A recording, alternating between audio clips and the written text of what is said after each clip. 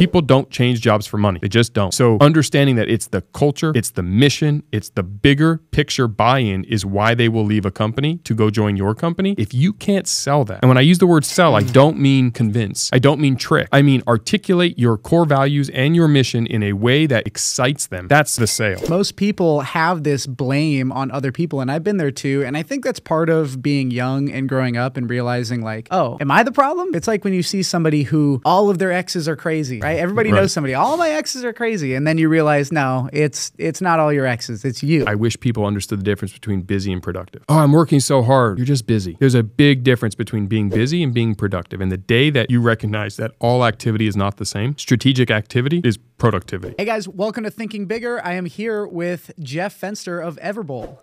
What's up, man? Thanks for having me. What's up, Jeff? Thank you so much. We're up here at the Everbowl studio, or the Unevolved studio, and it is awesome. Like, you have a setup here. Well, thank you. Yeah, you know, the team, we spent a lot of blood, sweat, and tears to build it, but we're excited. It's been live for about 3 weeks now. We've been filming a ton in here, and it's been great. And we get to invite awesome people like yourself to come. We get to do your show here, so we can do the home and aways all in one location, and save some travel time. Yeah, seriously. I mean, especially because you're up in Vista and I'm in downtown San Diego. So for you, that would have been like an hour. Yeah, 2 hours out of your day at least, with travel and the podcast. So incredible. So for those of the people that may not know you or Everbowl, can you let them know a little bit about yourself?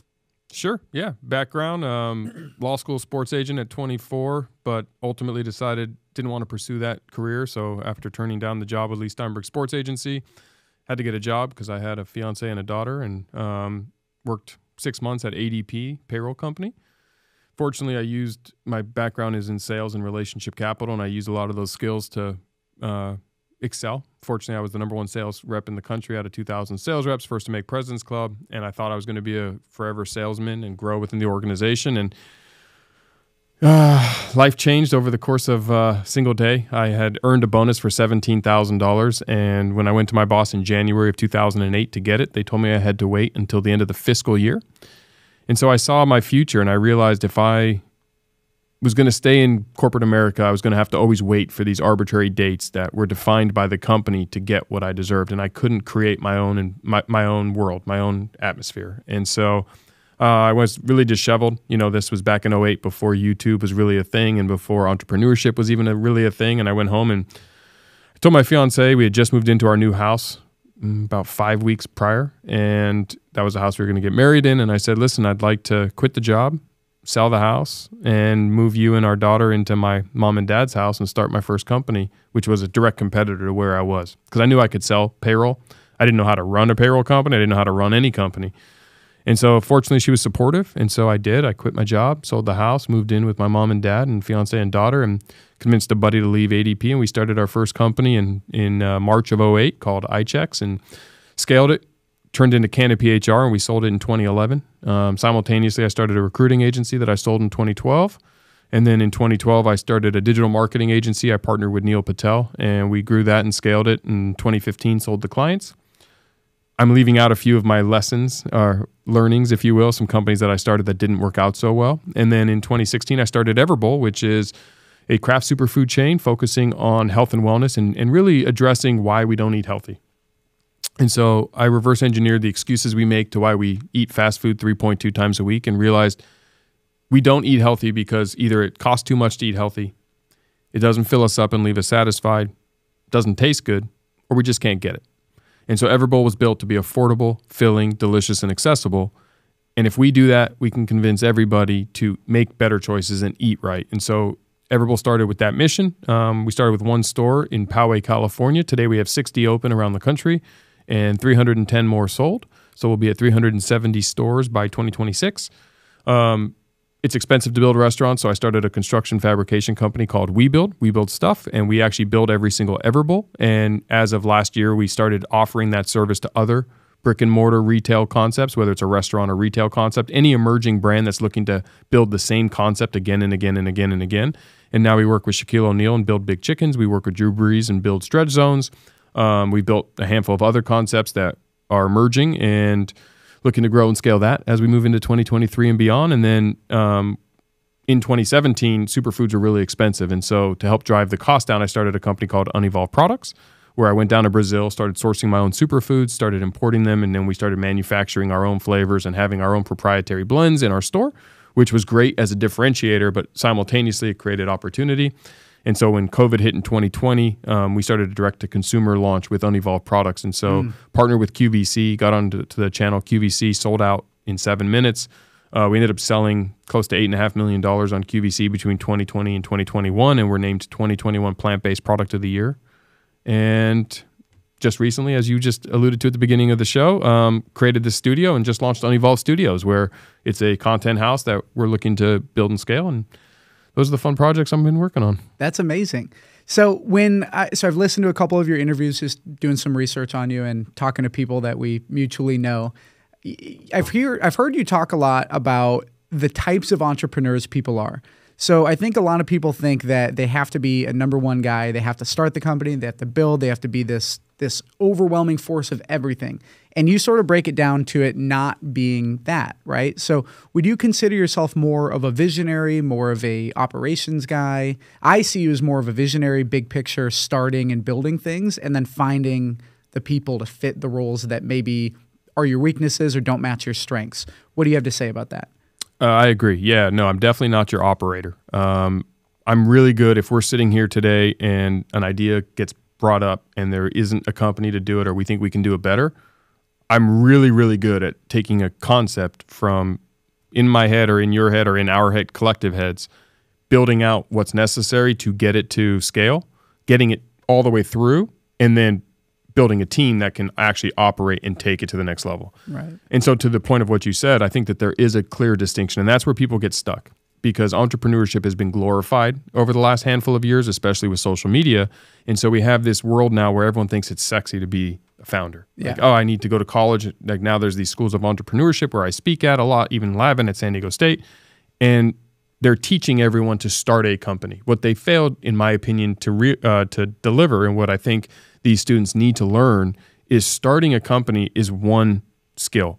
It's like being on a baseball team. There's only one starting pitcher, but that doesn't mean the second baseman isn't part of that team and isn't going to win a championship. And there is such a opportunity if people recognize where their role is, that they can be part of a founding organization and be an entrepreneur on an entrepreneurial team, even if they're not employee number 1. Right. They're employee number 4, number 5.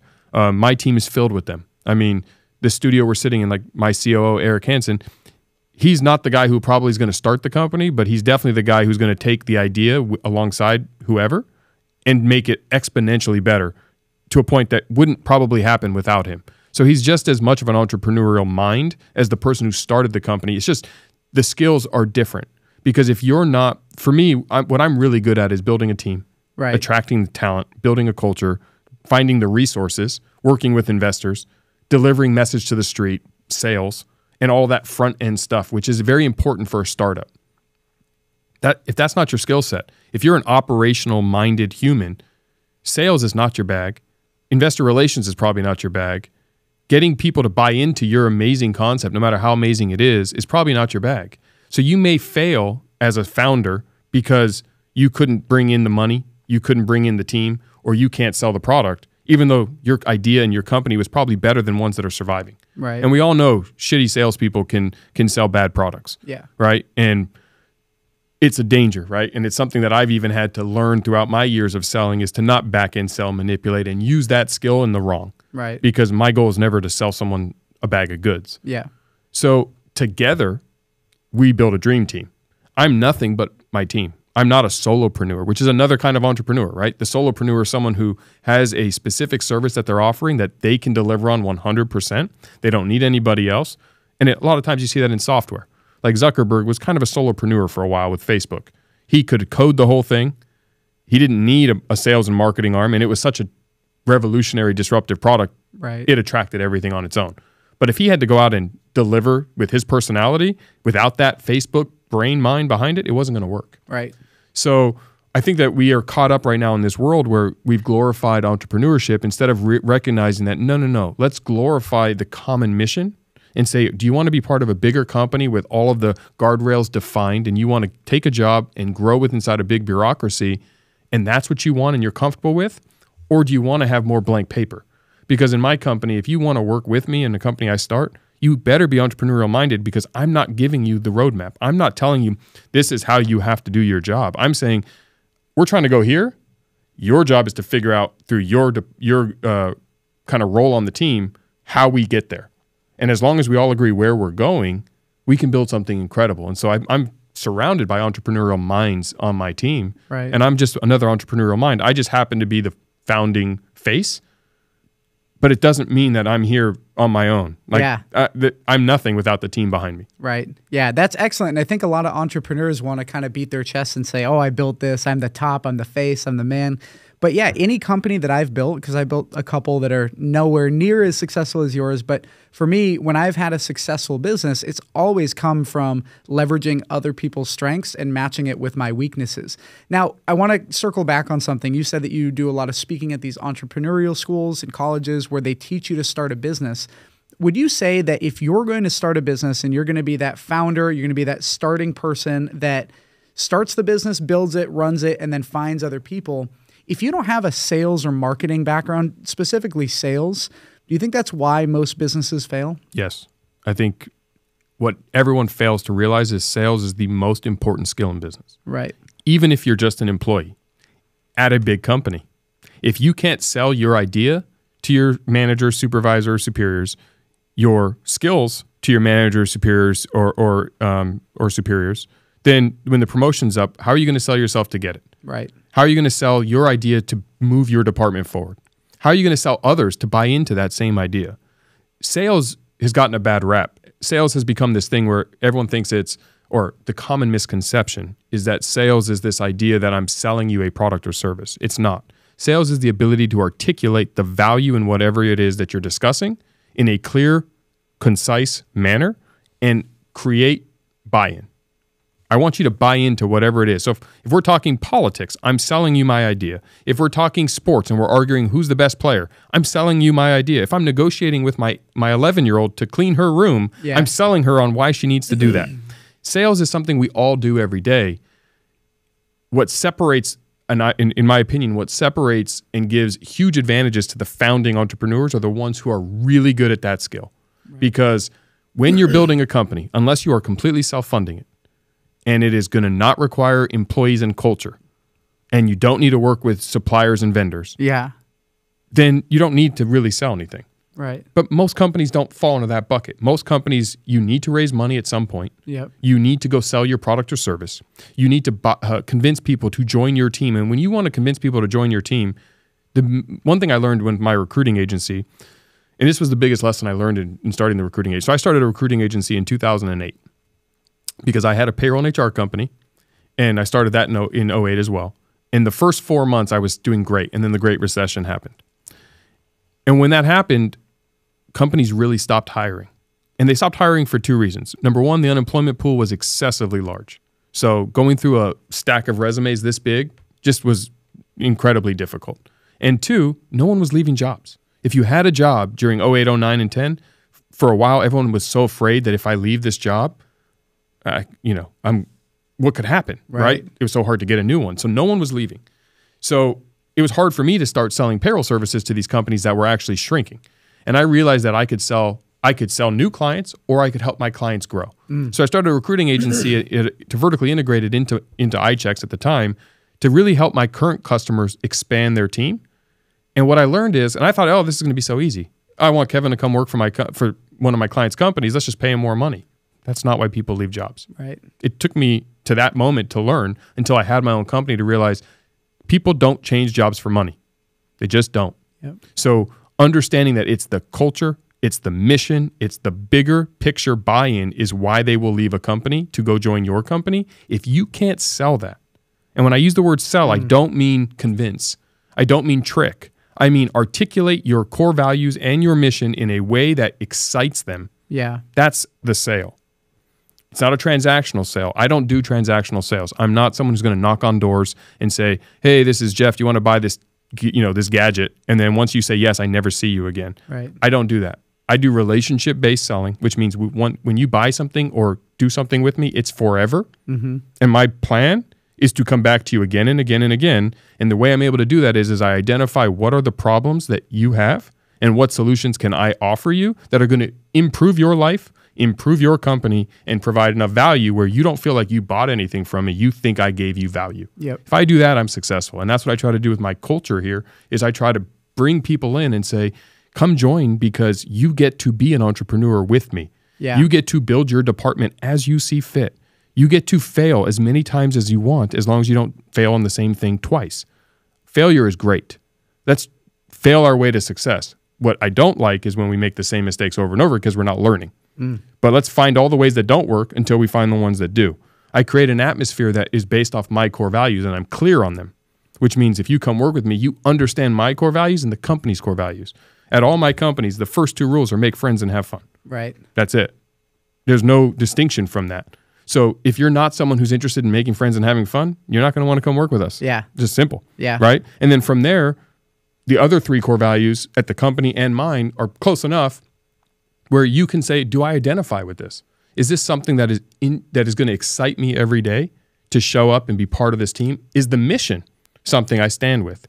If you're someone who believes in eating McDonald's 4 times a week and smoking cigarettes and never exercising, and the amount of exercise for you is literally dialing a phone, and you don't believe in health and wellness, you're not going to want to work with me. And I'm not going to convince you because that's bad for you, it's bad for me, and it's never going to work. So we're going to have high turnover, which we don't. And so I'm not able to build the company. And so I think as I'm talking to these aspiring entrepreneurs and people who are current entrepreneurs, and they say, you know, I'm struggling with all these things, when I talk to them really quickly, you can identify if they are strong in that. And if they're not, that's okay, because you can have an idea for a big company, but you need to hire someone like myself who is strong in the areas that you're weak and lose the ego and say, look, you see it sometimes, like some of the best companies, you see founder and COO, and then you see CEO. And what does that tell you? That tells you that that individual realized right away, I have a great idea for a company, but I'm not the face. I'm not the person who's going to take it that way. And then there's other people who are founding faces and have those skills, but they have too big of an ego to recognize that they need to have a team around them that may get more credit than they will for a lot of things. So what? Credit doesn't pay bills. Yo, that's good. And I think that you come from not only a place of service, but a place of gratitude. And it's funny because obviously you're coached by David Meltzer, so you have a lot of those things, but you also come from a place of abundance, right? So most people don't want people to feel like entrepreneurs or intrapreneurs inside of their business, meaning when they hire people, they want to control them, they want to keep them in a box. And it seems like you don't do that. A lot of your stuff comes from service to others and then also abundance. Well, it started with the payroll company. So when I was 24, I started my first company and we had a lot of success. We ended up raising private equity capital. We ended up opening an office in Orange County. It was a payroll and HR company. So I'm dealing with HR departments. I'm dealing with, tends to be a little bit of an older demographic of individuals. And I was this, you know, I'm a young looking 24-year-old. I look like a kid, right? And I'm around 40s and 50s, people in their 40s and 50s. And I really felt insecure about it. And I did exactly what you just said. I was very much like, I have to exert my level of control. I have to let everyone know, no, I'm the brains behind this thing. I deserve to be the CEO of this company. And as a result of that, I lost a ton of great talent. And they kept walking out the door. And I kept blaming them. You know, no conviction, no loyalty. They don't understand. They don't understand. Well, about a year and a half goes by, and so many great people left. And I actually hired this director of sales, and he was really good. I mean, he was really good. And finally, he left. And when he left, on the way out, I said to him, his name was Dave, and I said, Dave, do you mind me asking, like, really, why'd you leave? And he's like, he gave me some bullshit answer. And I was like, no. Like, I really want to know. And he said, do you want to know the truth? And he goes, yeah. I was like, yeah. He's like, you're suffocating me. You're not letting me be me. And when he left, that really hit me. So I spent a little bit of time. First I ignored it. And I said, you know, he doesn't know. Yeah, you're crazy. But then I had an office in Orange County and an office in San Diego. So that's one of the reasons I moved to San Diego Hills, is because my office on Miramar Road and an office in Irvine, it was like in between. So I'm doing the drive up the 5 up to my office in Irvine, and I just had this final realization. I'm like, you know what the common denominator in all these people? Me. Me. And it took a little bit of learning to, self-learning and self-humility to realize that I was the problem. I'm pushing people away. Instead of attracting them, I'm pushing them away. And why am I pushing them away? Because I'm forcing them to do it my way. And my way might be the best way, but it might not be. And you know what else? Just because my way is the best way to me, there's many ways to do things. Ask someone to tie a shoe. There's lots of ways to tie a shoe. There's lots of ways to crack an egg. Mine, in my head, might be the most efficient, but the day I realized that if I want to attract world-class talent, and I mean world-class, world-class talent is not coming because I need to tell them how to do their job. They're world-class because they're world-class. And the best analogy is baseball, and I'm a baseball player, and you look at everyone's baseball swing, it's all different. At point of contact, it's all the same, but everyone has their own style. Yeah. And so I realized instead of kind of suffocating everybody and pushing them away, I'm going to do the opposite. And I'm going to be more on I'm bringing you on our team, Kevin, because I think you're world-class. I'm not here to tell you how to do your job. If I did, you're the wrong hire. I need you to be excellent. I'm going to create an ecosystem for you. My job is to give you the resources and tools you need to succeed. All I need you to do is buy into that. We're all agreeing where we're going. So if we're all agreeing we're boating to Hawaii, and I want to head directly in a direct line, and you want to go up by San Francisco before you head over because you think it's the best approach, that's fine. As long as we all agree we're going to Hawaii, I want to create an environment that does that. And the day that I did that, all my companies exploded, and I was able to attract incredible talent. Well, it's incredible that you actually realize that it was you, right? And most people have this blame on other people, and I've been there too. And I think that's part of being young and growing up and realizing like, oh, am I the problem? Maybe I'm causing all these issues in my life. It's like when you see somebody who all of their exes are crazy, right? Everybody knows somebody. All my exes are crazy. And then you realize, no, it's not all your exes. It's you, So that's really good. I think having the humility to understand that taking blame is a superpower. It is. It's freeing.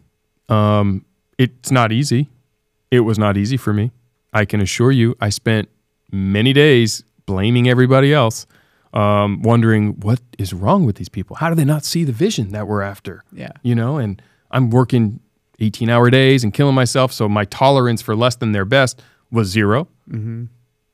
But what I failed to recognize in it, and you say it's good that I realized, it took a lot of learnings to get there. I wish I would have found it sooner. Yeah. If I could go back and talk to my young self, I'll be 40 in 2 weeks. So no way. Yeah. So dude, you look so young. That's respect, crazy. I mean it too. Like, wow. I'm older now, so I'm able to go back. But if I could go back, I feel like I would have added millions of dollars to the exit faster. Yeah. Had I not pushed away some of the amazing humans I pushed away. And I think I'd be better. We're always trying to get better as executives, as leaders, as people. And so, at this point in my life, I'm focused a little bit more on that radical humility and understanding, hey, how can I get better? If I get better, then good. But I can tell you, if you don't have incredible people working around you and you feel like they keep leaving, chances are you're doing something that's pushing them away. Like, I couldn't go work for someone who didn't give me the freedom. Like, if I'm going to come work for somebody and someone's like, I've been paid over the years to do some consulting work and, hey, help me build this or leverage. If you try to tell me how to do it, I don't want your money. Yeah. I don't need it. I'm good. But if you say, hey, Jeff, this is my problem, I'm going to give you some money to solve this problem, solve it how you see fit, great. That's an environment I can even thrive in and work in. Right. I'm curious. So you sound like sort of a rebellious thinker, right? You think outside of the box, not in it. And for me, I'm the same way. I think that, and one reason why I admire you and look up to you so much is because I think that we have similar ways of thinking. Now, I'm wondering if we share this. When I was in high school and when I was in elementary school and my whole life, I've always been not necessarily anti-authority, because when you know your role, you know your role. But I think when somebody tries to demand something of you, like school, right? No, you're going to learn math. I fucking hate math. Why am I going to learn math, right? Were you a good student? Were you rebellious through school? Or I'm curious. Well, so full disclosure, I have Jewish parents. So school was not a request. Yeah. I had to get good grades. So yes, I found the easiest path for me to get good grades. I wouldn't call myself a rebellious thinker, and I wouldn't say I don't like the box. Yeah. My issue has always been I don't see the box. And that's where I have struggled in controlled environments, is because where others see a box or say, why don't you just follow the damn rules? I don't understand them, so I can't follow them. And it's not on purpose, and I don't want to be that way. It's just kind of how I see the world. I just don't get like, because it was always done is not an answer for me. Right. I want to understand why. I don't want to do things the way it's always been done. I think that is how mediocrity is created. Yep. And so 4-minute mile is the greatest example of that. Everyone said you can't run a mile in under 4 minutes until someone did. And once they did, then everyone did it. Why? Because Roger Bannister, right? Roger Bannister, that's right. Great story. So in that same vanity, in that same line, for me, it's just always been like, I don't get why there's a box and why you're asking me to do it a specific way. I'm open to it. I'm not like, oh, don't touch it, it's hot, so I'm going to go step my hand on it. Like, I'm going to respect the fact that I don't want to pay the dummy tax and learn from others. Yeah. But if I don't agree with the process, if I don't agree with the approach, I'm going to challenge it, and I'm going to challenge it immediately. And I'm not going to be the guy who's just going to be like, well, that's just the way they told me I had to do it. So, but yes, I did get good grades. I did understand the power of education. I didn't necessarily do as good learning the information. I was very efficient at school. I learned really quickly that I could pile a ton of information in my head to pass the exam with a good grade. Yeah. But then ask me the next week any of it, and I probably don't remember much of it. So I didn't retain a lot of it. But yeah.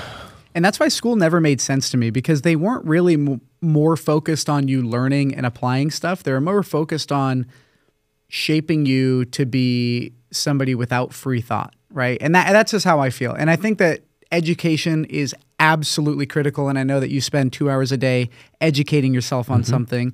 And there's a difference between educating yourself and being forced to do something so that somebody else can benefit from you, right? You're a resource, you're an asset to somebody else. That's what I didn't like growing up. So let's talk about your commitment to excellence and your commitment to getting better every single day. I know that you started out with 4 minutes of learning something new every day, but now as of 3 years ago in an interview, you said 2 hours. Yep. So tell me about that.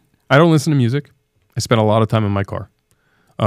I don't have an issue with music. I just find that I don't need to, if I'm going to tune out from the world, I'm going to spend time with my kids, my wife. For me, I use windshield time as learning time. I'm about efficiency and maximizing. And what people don't understand about learning is how all the opportunities present themselves. Because you don't know what you don't know until you know it. And you don't know how that piece of information will or won't help you. So I'm not the guy who's going to learn to mastery so I can start, like, for example, a couple years ago, the guy who did a lot of our branding spent a ton of time in Photoshop. And I'm like, man, there's so many tools in Photoshop. Like, if I could just get a basic understanding. So I bought Photoshop. I asked him to spend some time with me. And for literally about a month and a half, every morning, I was screwing around in Photoshop. I still suck at Photoshop. But now I understand what can be accomplished in Photoshop. Yep. Sometimes it drives my team crazy because I think it's easier than it is, or faster than it should be. But ultimately, that learning has enabled me to now see the world through a different lens and understand. And part of my real strength is relationship capital and how I make friends with as many humans as possible. What is the easiest way to make friends with someone? Get involved and get involved in a conversation. Right? If I know something that is really passionate, if you're passionate about Photoshop because you're a branding expert, and I have a elementary education on it where I can talk a little bit about it, and I've played with it and fumbled with it and have done things, we can have a conversation. Yeah. And immediately find common ground. So by me spending that windshield time learning all these different things, like right now I've been learning about ChatGPT and reading stuff about it. Not because I ever plan on really figuring out how I'm going to use it. I don't necessarily know. I'm sure it's going to impact my life, but I need to understand it because it's a hot topic. Yeah. It's what's trending in the world right now. TikTok. I have a full disclosure. I post on TikTok, but I don't do it myself. I have someone who does that for me, and I don't really understand TikTok. But there's a huge debate on should it be banned. Whether or not I have an opinion on that is irrelevant. I want to understand, why is there such a big debate? What's going on? What's going on in the world? I want to be present. I want to be relevant. I want to be able to communicate with humans. I want to improve that. And so the 2 hours I spend a day learning is because if you are not learning things and expanding that knowledge base, you're only going to make friends with the same kind of people you've always made friends with. Yeah. And I want to be able to walk into any social circle and get involved in any conversation and be able to talk intelligently about anything. That's what I want to be. So that learning is what allows me to do that. And by doing that, I make friends in different social circles. I make friends with different kind of perspectives and how people see the world in different groups. And then that allows me to figure out opportunities that may benefit my companies, myself, or others through that social network. Right. Right. So there's a meaning. There's a means to the end. Let me say that better. There's a means to the end as to why. But it also is great because I get smarter. Right. Like learning as a kid sounds the worst thing in the world. Yeah. Now I wish I knew everything. I wish I had a photographic memory. Do you know how many cool conversations I could get into if I had a photographic memory? You know, but like I ask a lot of questions. Like we were talking pre-show just about your background, and I ask a lot of questions. I want to know. I want to understand. I want to learn. I want to hear. I want to get exposed. I want to hear why things work and don't work. I want to hear, wins and losses from other people. It's all experience. I don't know if I'm going to ever use it. I don't care. I want to learn. So yes, I try to spend 2 hours a day learning. I try to watch documentaries. If I'm going to watch TV, I love documentaries. I love all true stories, even if they're not a documentary, but it's actors portraying based on a true story. Yeah. I love all those. Yeah. I mean, all of them. I mean, if there's one of them out there, I'll watch it. I just like that stuff. And, my favorite show is The Men Who Built America. It's a fantastic series. If you haven't seen it, it'll knock your hair back. Like it's really, really amazing. It's just the story about some of the pillars of America, and it goes into Vanderbilt, and it goes into Carnegie, and it goes into Rockefeller, and it goes into Ford and JP Morgan, and how they built their companies at such pivotal times in our country's history, and how the whole country got shaped as a result of it. The next one is the food that built America and the cars that built America, and they're all incredible. Yeah. But those things just fascinate me, and learning that how these real pioneers did what they did, because that's kind of what an entrepreneur is. My main way that I make money in this world is I'm a problem solver. And how do you solve problems? By having the right tool to solve the problem. And I don't need to fumble my way through it. I like to learn. So it becomes addicting. It becomes your music. Yeah. I really love your, again, commitment to excellence. But one thing that sticks out that most entrepreneurs don't do, especially if they're good at building teams, is they will hire a team. Let's just say, like for me, when I hired Carlos, my media guy, Carlos is going to edit all the content that I put up. He sets up cameras. He runs the whole podcast, right? He edits all the videos. He does it in Premiere Pro. Well, when Carlos was learning Premiere Pro, because I hired him as kind of a starter and said, you're passionate about this, go learn it. I learned it with him because I need to know what's capable. And like you said, and I struggle with it too, sometimes not knowing it well enough to know that things are not as fast as I want them to be, but understanding what's capable and being able to call somebody out. So Bradley used a reference where he has a tech company. They have a software, and he doesn't know code, but he knows that he needs to learn code so that if somebody is milking a project because they're making money off of it, he wants to be able to know enough to say, hey, are you doing this right? Or are you just taking advantage of me? I think that's a really big superpower that most people don't invest their time into. Now, I'm curious, how about wasted time? Do you think that most people waste time? Oh, for sure. I think most time is wasted. Even when we don't realize we're wasting it, we spend so much time being busy. And, I just launched my broadcast channel on Instagram where I share my thoughts and inspiration for the day. And it's great because in a way it's like journaling. I don't care if anyone reads it. It's just for me. But ultimately, one of my thoughts the other day is this idea that I wish people understood the difference between busy and productive. Oh, I'm working so hard. You're just busy. There's a big difference between being busy and being productive. And the day that you recognize that all activity is not the same, strategic activity is productivity. Busy activity is just busy. And you could spend a lot of time being busy without moving the needle at all and without understanding what you need to do. So the easiest thing let me say that better for everyone, to take strategic action and be strategically active, so you're being productive, you have to have a follow-through plan, a plan that says, this is what I'm going to do step by step by step by step. And I like to start at the end and work backwards. So if I want to get up the mountain, I say, okay, this is the mountain I want to get up to. Let's start there, work all the way back so I know where my first step's going to be, and use a formula. And I believe all success is formulaic. The reason I've been successful is I understand a success formula that works for me, and I'm able to apply it regardless of what I do. I guarantee you I will be successful at anything I try, not because I'm special. I'm an ordinary, regular guy. I don't have incredible intelligence or anything special that is so unique, but I figured out what extra things I need to do to generate extraordinary results, and I can repeat it again and again and again because I have the formula. And that's basically the premonition or the pretense of my show, the Jeff Fenster Show, where I interview successful humans and we talk about their successes and their success formula. And that's what that's all about. Because if we can help everyone figure out their success formula, everybody can be successful. And success for one person is obviously what that means is something different for everybody. It's not always financial. Sometimes it's in relationships. Sometimes it's in health and wellness. Sometimes it is financial and business. Sometimes it's just their job. Sometimes it's religious, right? It doesn't matter. Whatever success means for you, but repeating that formula over and over and over again allows success to happen. And it takes chance out of it. It takes luck out of it. It takes circumstance out of it. It ensures it. Like 2 + 2 is 4. And you said you hate math. I hated going through math, but I love math. Yeah. Because math is clear. And when I like to keep things simple, that's part of my success formula. When things are too complicated, it's very hard. So let's simplify things down to its most dumbest or elementary way. 2 + 2 is 4. Great.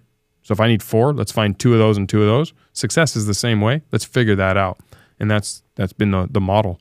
That's great. And I love how you follow formulas because you think of it as math. And I think I share that I actually don't dislike math. I dislike the learning and not getting it right away, because there's nothing better than figuring out a tough math problem or a tough problem in general. But you mentioned that you don't like the people that you work with to make the same mistake twice. And I think a lot of people don't follow a formula, or they don't realize when they have a formula that's not working. So if somebody's been in business for a while, or they're doing anything in their life where they're consistently not getting results that they want, right?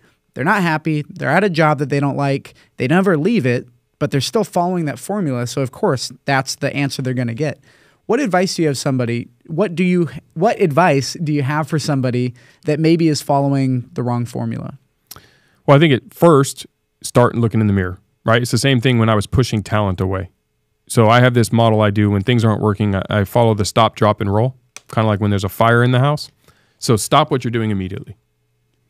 By drop, I mean literally drop everything that you've been thinking about doing or that every plan you have and say, okay, we're going to start over. Grab a completely blank piece of paper. And then one exercise I like to do is I like to say to myself, this is the problem I think I have, but if I change the inputs, if I change the information, could the problem go away, right? So sometimes rethinking about the problem in a different way. Example, Everbowl, when I built my first restaurant, it cost me almost $300,000. And I was self-funding them, and I was going to build 100 of them. Well, that's a lot of money. So I don't want to spend $300,000 to build it. So problem, restaurants cost too much money. What do most people do? They run and solve the problem, and it's a repeatable problem. So I'm going to keep running out of money every time I build these restaurants. Restaurants fail, you lose all this money. Now you were talking about how you once started a restaurant and it didn't work. Well, what if I reduce the cost of building a restaurant? Does that problem still exist? Well, no, it won't cost $300,000. If I can do it for $100,000, now I have different problems. How do you build restaurants for $100,000? But the cost problem is gone. Right. So I rethought of the problem differently. So if you're running into the same mistakes, the same problems, and you're not thinking from a formulaic side and you've been in business this long, stop what you're doing. Drop the same model that you've been following and roll into a new one. And if you don't know what to do, mentorship and coaching is great. Reach out. You can reach out to me. You can reach out to you. You can reach out to anyone who's been successful in something that you're interested in. We are big believers of that in my company. Radical humility is not something that just means lose the ego. I ask for help too. We were building this studio. We talked to an expert in Australia about technology and these pieces of equipment because we don't need to figure it out the hard way. Right. I'm happy to be a beginner. I love to be a beginner. So does my team. We're not afraid to say we don't know what to do. Let's bring in experts who do. And if you're not willing to invest money into that, because you're right, you can call certain people and say, hey, I want some help. You can call Gary Vaynerchuk. He's not just going to spend his day with you. Right. You write him a check for $1 million, he'll fly to wherever you are and probably spend the day with you. Now, you don't have $1 million, so maybe Gary Vaynerchuk's not the right guy. But there's men and women out there who are successful in whatever field you're working on or struggling through that you can either pay or volunteer time or find a way to be around where they're going to add value and help you rethink your formula, your process, your problem. And all it takes is one great idea or one great pivot. and the entire business can change. One great introduction. Yeah. And I think that people try to do so much on their own and they don't think of asking for help, or they don't know how to ask for help. But at the end of the day, if you want something, you have to go find somebody that has that. So when I first moved to San Diego, I had no network here. I didn't know anybody, but I did have the background of sales and marketing with this company, Beacon Payments, that I worked at. Well, what I realized was I had made money selling actually ADP's payroll service too. But I had made money doing that, and I realized there was a formula that the owners of the company were following. So I knew their story, and I tried to emulate it, right? I followed that formula. So I went out, I found somebody who is a mutual friend of ours, Dan Fulkerson, and I realized this guy makes good money. He's here in San Diego, seems to be on the same vibe. And I asked him for help, right? Like, it's that simple. Find somebody that has what you want and follow what they're doing. Do you agree? Absolutely. The model at ADP was 55 and 2. Make 50 calls a week. You'll set 5 appointments. You set 5 appointments. You'll close 2 deals. You'll make President's Club. It was written for you. Do you know how many reps actually made 50 calls a week? 3%. That's why only 3% made President's Club. It's not like you have to be better than everyone else to achieve these. So what did I do to become the #1 rep in the country? I made 150 calls a week. I tripled the model. It was laid out for me. And I had great relationship capital, and I started to think smarter. But when I first started, I was making 150 calls a week. I was actually setting 17 to 18 appointments a week, and I had a higher close ratio because I'm naturally a little bit better, and I had honed the skill, and I made President's Club. And then I started using relationship capital and some friends that made warm introductions, so now I didn't even have to make the cold calls, and my close rate went even higher. Right. But just follow the model. That's the problem. The information is there. It's never been easier to learn how to do anything. YouTube can teach you anything. It's a free education. You don't need a college degree. You don't need to go to Harvard. You don't even need to call a mentor or a guru. You can literally learn everything online, and most of us share our information. You can learn from people who are just broadcasting it out on every social media channel out there. The negative is there's so much information. Which one do you follow? And we bounce around like yo-yos. We don't stick to any model and give it time. It's like when you plant a seed, and when you plant a seed in the ground, first the roots, they grow down. So if you're sitting at the top, and you're looking at where you planted your seed, you don't see anything because roots grow down first to build a solid foundation. Then eventually it sprouts and it breaks the earth. And so often we dig up that plant and change plans because we didn't see it sprout out of the earth. We don't think it's working. We don't see the roots being built down below.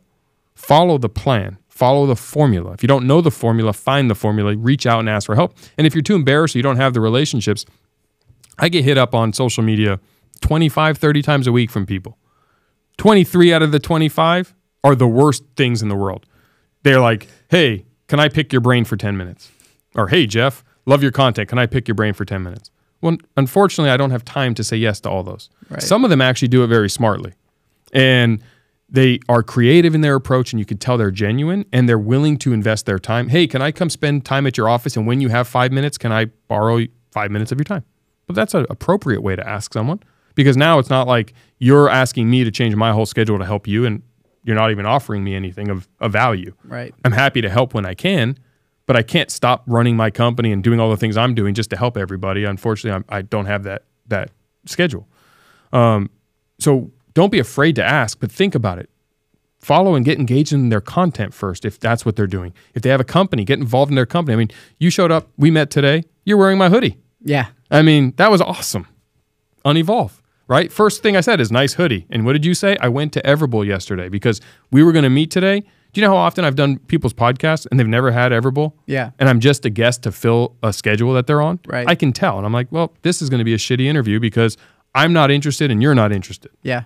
Versus taking the time to be interested in the human you're about to talk to and see how we can both add value to each other's lives. I now know you've been to Everbowl. You support the brand. Yep. You support my mission. I'm wearing an Everbowl shirt too. So we're naturally just doing it. And immediately there's a connection. So if you're going to reach out to someone cold on social media or through LinkedIn, or you have a way to get in touch with them, don't do it the way everyone else does it with the bare bones minimum. Spend some time and do your homework if you really want the information. Show that you care and show that it's valuable to you, and you'll get the results back. That's incredible. And yeah, I mean, that's it. Just follow the formula, And so you've got some interesting stuff that you're working on now. So you have the Jeff Fenster show, right? Yep. And then your book is coming out on the 19th of April? I think it's slated on the 18th of April. Okay. It's called Relationship Bank Account. It's actually based off of a course I was hired to do for LinkedIn. So LinkedIn hired me to do 2 entrepreneurship courses. It's all available in the LinkedIn Learning Library. So if you're a premium member, you can watch it for free. They have an incredible database, kind of like Netflix for learning. It's called LinkedIn Learning. Most people don't know it even exists, and they're premium LinkedIn members. There's thousands and thousands of videos on there on all topics. So you don't even have to just watch mine. But if you're interested in relationship capital, that course really provides tactics and tips and tricks that I've used to build my relationship capital. And I think it's very influential and helpful. And then one on marketing, no marketing money, no problem.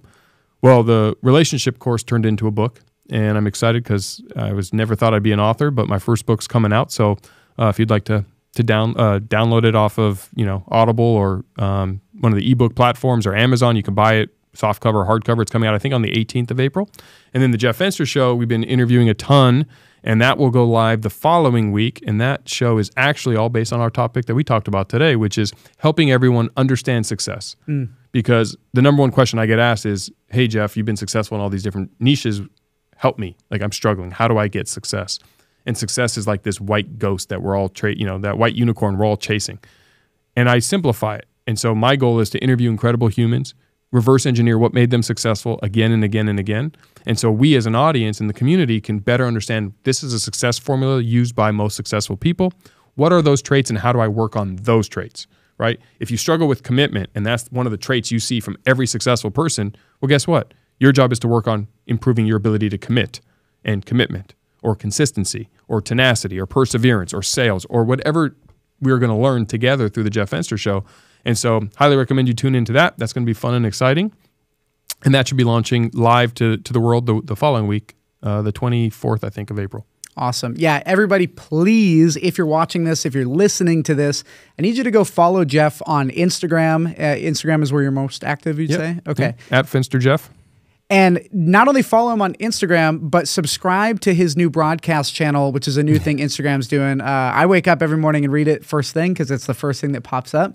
And it's actually the only broadcast channel I follow. And it's like he said, he kind of uses it as a journal, and it's more for him to just get out there. But if you're willing to show up simply and read one thing every morning, I'm telling you, this little tiny couple sentences is going to change every single day, and that will help you get 1% better every day.